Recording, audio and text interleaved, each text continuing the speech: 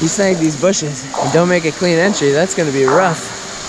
I came from the mud, there's dirt on my hands. Strong like a tree, there's roots where I stand. Oh, I've been running from the law. Hope they won't shoot me down soon. We were not born to just pay bills and die. Good morning or good afternoon, everyone. Welcome if you're new here. My name is Polly. Today we're going to be exploring one of my remote gold claims to see if we can find new areas to hunt for future videos and to pretty much enjoy this not so summery weather and find as much gold as we can in our process. So let's go. Nice. So I brought a lovely helper here today. He's going to help me carry all the heavy gear. Heavy! Thank you. I see what's happening here.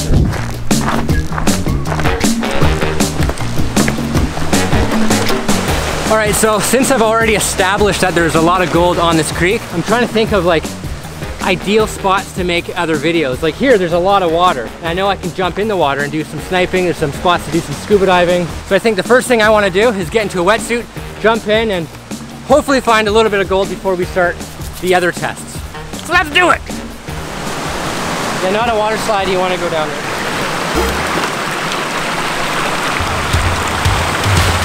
I don't know if I get paid enough for this, Polly. Are you sure I'm gonna be okay here? When you have a gold claim with cliffs on it, you gotta jump off the cliff. Whoa.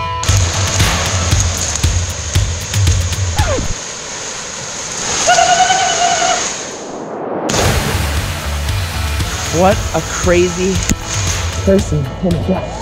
You snag these bushes and don't make a clean entry, that's gonna be rough. 3, 2, 1.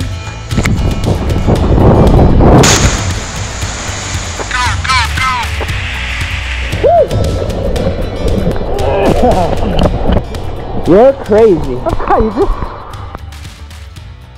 So I just found our first piece of gold in this area, and yes, I brought tweezers.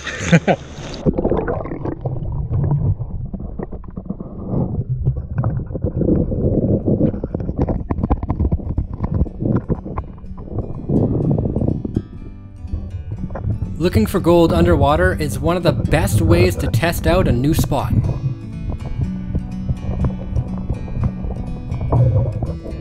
And if you stick to the cracks, you will increase your luck by 1,000,000 billion %.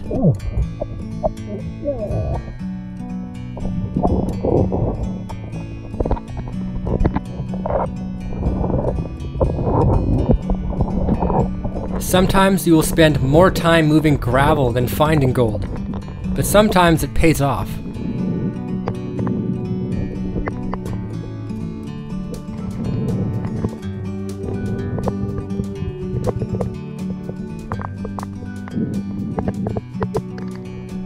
Since there isn't a lot of water flow, the visibility gets bad after you stir up the silt.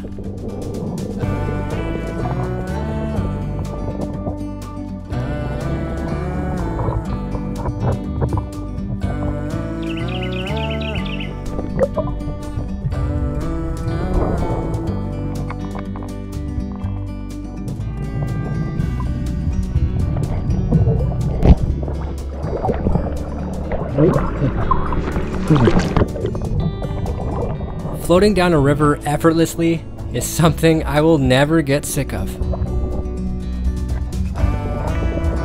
And when you don't bring your weights to keep you down, you just gotta improvise.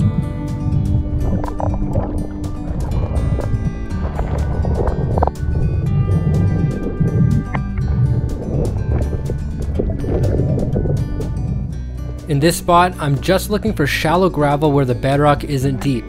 If I can find that, I'll look for cracks the next time I'm here.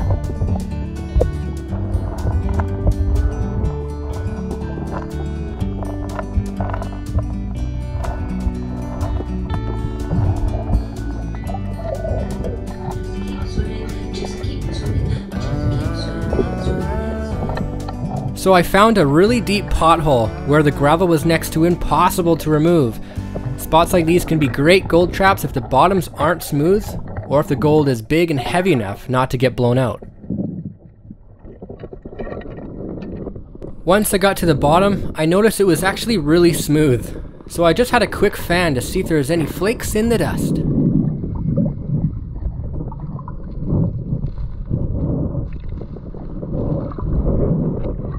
Unfortunately, nothing but light sand. Alright, so with the little testing I just did up here, this is the candy we found so far. Not teabag. We're definitely on the right track. For sure, I'm going to come back to the spot at a later date and spend more time working the cracks and seeing what else we can find. But quickly, I'm going to scuba dive that pool that you see behind me, because I'm pretty sure that second pool right there is the deepest hole in all this river and possibly all of the land. And because why not?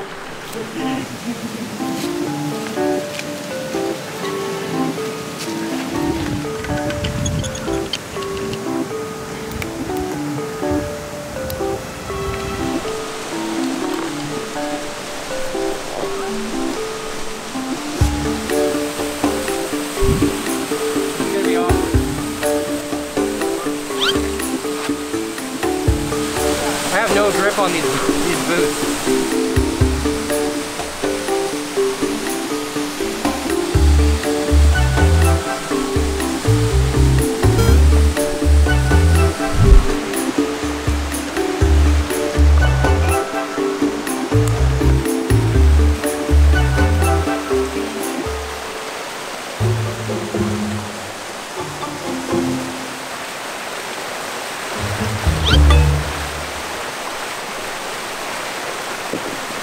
I get so nervous before I go in.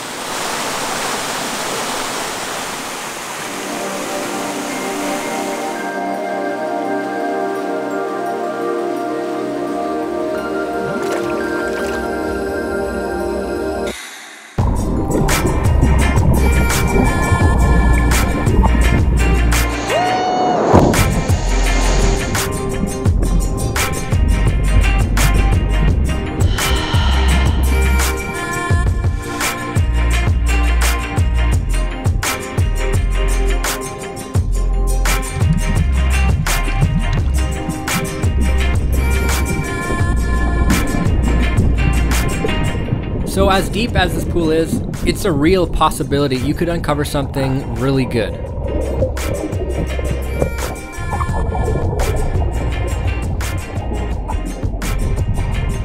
But also, because it's deep and hard to get to, the chances of others looking here are next to none.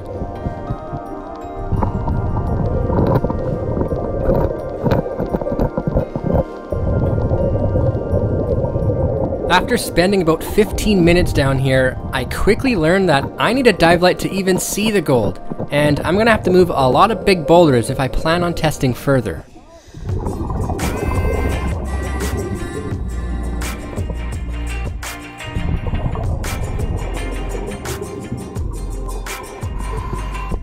If you have an idea where this piece of steel came from, let me know in the comments.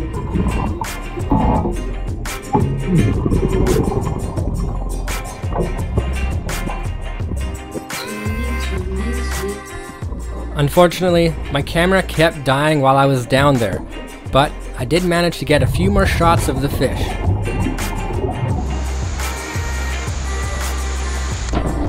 And they're gone.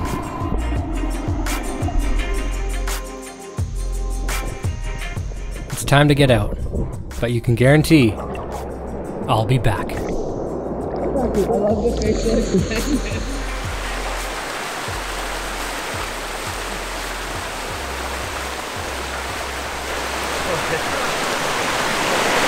For sure, if I was able to remove all the boulders down there, we would find some serious gold. I did manage to find some nice looking crevices to work for next time, but unfortunately my handheld camera died, so I'm just gonna have to show you that when the time comes.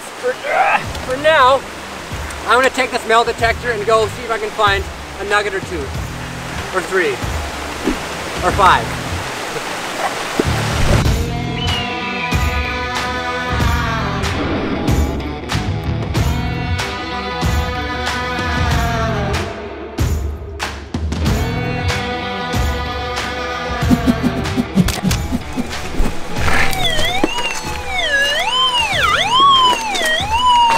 That's a signal. It means lunchtime. Let's put it all away.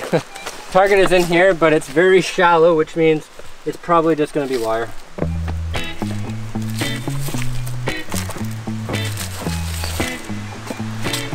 Gosh, I'm awful at this. Come on.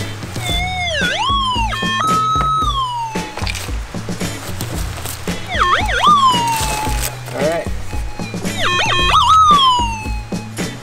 I don't think it's gold. What's this? Oh yeah, look at that. Piece of wire and rust. Woohoo! We're poor, baby! Okay, moving on. So I deleted about 2 hours of finding nails. You're welcome. So there's all sorts of signals going on in this corner. Okay, look at, you got a packed rock in here. That's always an indicator that nobody has been here before. Look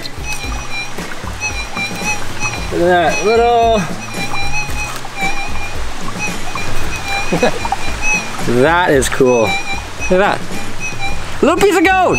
Little piece of candy. Nope. It almost looks too small to actually make a signal. Little one. Okay, I can't forget it, so...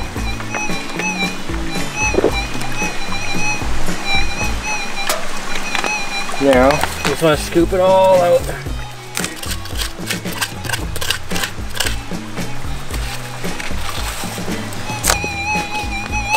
Yes!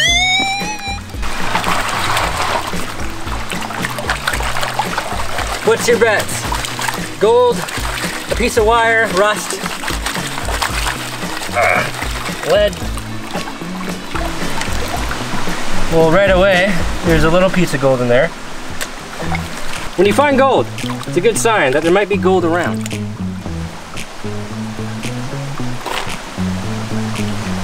Oh wow, it was, okay. That is actually pretty good. We have a fired bullet, another fired piece of lead, and a tiny piece of candy, other than the other one that we found that I put in my water bottle. Sweet, let's find more.